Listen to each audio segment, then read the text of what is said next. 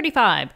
Use the Nernst equation to explain the drop in voltage observed for some batteries as they discharge. All right, so we're only allowed to use the Nernst equation. And the Nernst equation, there's two variations. There's this equation for non-standard cells. That's just the regular E cell. And then there's this equation for the E cell. That's standard, right, with this notch. Now, we're only allowed to use those two Nernst equations to explain the drop in voltage. All right, so a voltage is a V, and that we're talking about the E cell, right, because E cells are represented in volts. And they're saying that the voltage is going to drop as the batteries discharge. Now, discharge just means like, you know, a loss in charge, or when they're losing power. So when the battery on your cell phone goes from 100% to 50% to 30%, that battery inside your cell phone is discharging. It's, you know, getting lower in, we'll say, power. But now we just got to find out, well, why does the voltage lower when they're losing power? Well, let's see. It seems like we have to combine these two equations, because what's the idea here? Is that as batteries discharge, they're basically going towards equilibrium. And if that's the case, the two variables that talk about equilibrium is Q and the reaction quotient, which is K. And if your reaction is getting closer to equilibrium, Q should roughly be equal to K. But now I want to see what's going on. We have to explain this drop in voltage. So that means that I have to have one equation in which I have the Q and the K in there.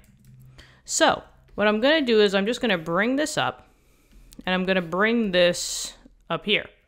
And if you noticed that we basically have, this is like a two variable, going back to like math problems, a system of equations, kinda, per se, where you have a E cell value, that's standard, the standard cell potential, and then you have the standard cell potential, which is equal to this. So what I can do is I can substitute. I can take this and substitute it in for that, because that's what the E cell equals. And now I'll have the Q and the K in one equation. So, if I may, E cell equals, well, what does the standard cell potential equal? It's basically, and if I just put ln of K, it's RT NF times the ln of K, that's the E cell. And then I'm just going to keep subtracting, minus the other ln of Q, RT ln of Q, and then we have NF on the bottom, and that's the other one. If I just like highlight this, that's what this is, right? And that's what this is. All right, well now I can do some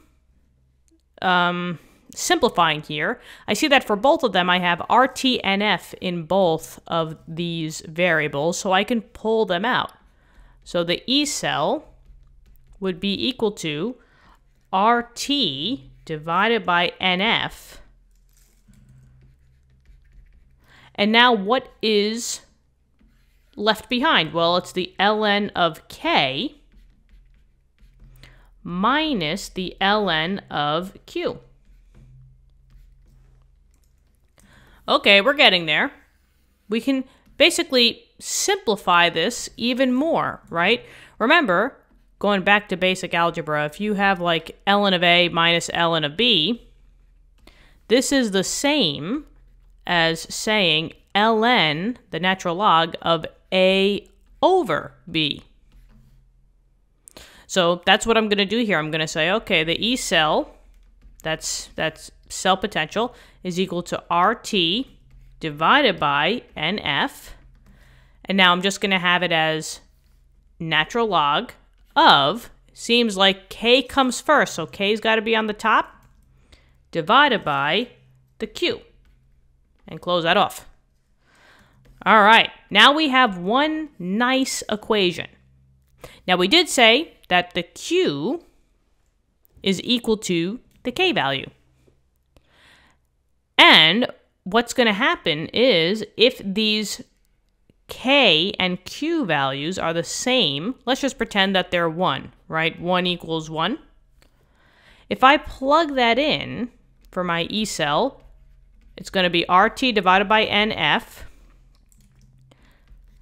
ln of 1 divided by 1. Well, 1 divided by 1 is 1. And the ln of 1 is 0. So this natural log of 1 is 0. And 0 times all of this just gets me an E cell of 0. At the beginning, Q was not anywhere near K. But as you start discharging, and you start getting lower and lower and lower, and now this is telling you the extreme. This E cell says that you have 0 volts. That means that the battery is dead. So it's at complete discharge. It lost all of its power. The battery's dead.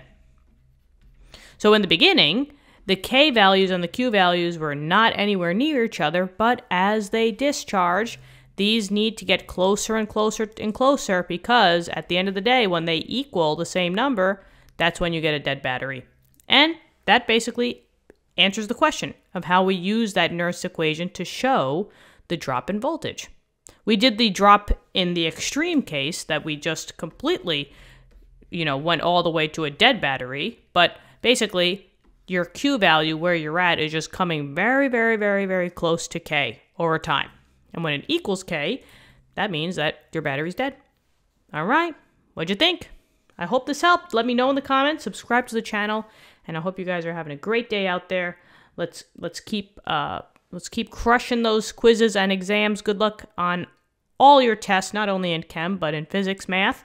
And by the way, we also have those videos on the channel. So if you have an upcoming test in physics or in pre-calculus or algebra or college algebra, intermediate algebra, pre-calculus, trigonometry, we got questions for you. So just go check the channel out, all right? Have a great day. I'll talk to you soon. Bye-bye.